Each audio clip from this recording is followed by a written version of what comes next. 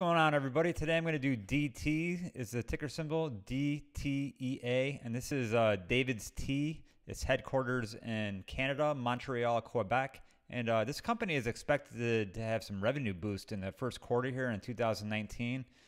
Stores have been doubled, so the stock I think it's found the bottom now, and that's when I like to get on it.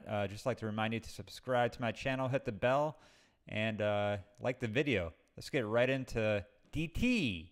So if you know DAVIDsTEA, you know about this. DAVIDsTEA has been steeped in rumors of possible cannabis-infused beverages. And if you remember, when this news was out, the stock was running really good. But then the company came out and said that they were unaware of any of this stuff going on. The company is basically saying they didn't put this news out there. I think people were just thinking that it's a tea company and that, hey, you know, marijuana is going to be legal in Canada. So they're probably going to end up getting an infused tea drink.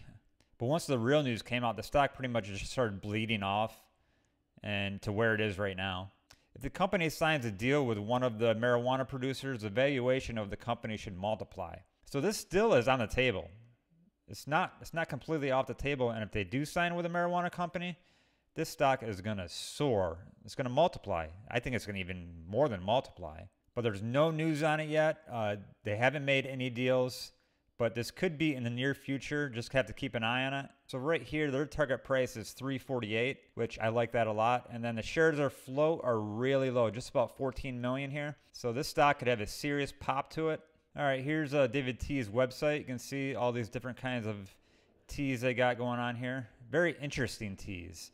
And you just go down and there's tons and tons of teas. Pretty much everything's under 10 bucks from what it looks like.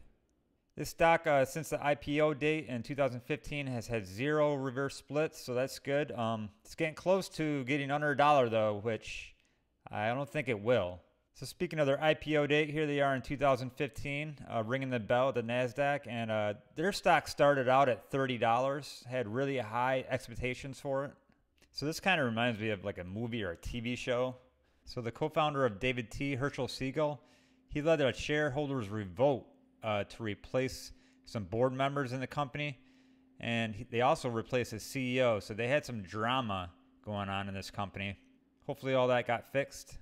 So we got the chart pulled up right here, and you can see the peaks right here. This is when all of the marijuana news came out for the infusion drinks, and after that it's just been bleeding off. And from what it looks like, it has hit the bottom here. That's what I like. It just got over the trend line here.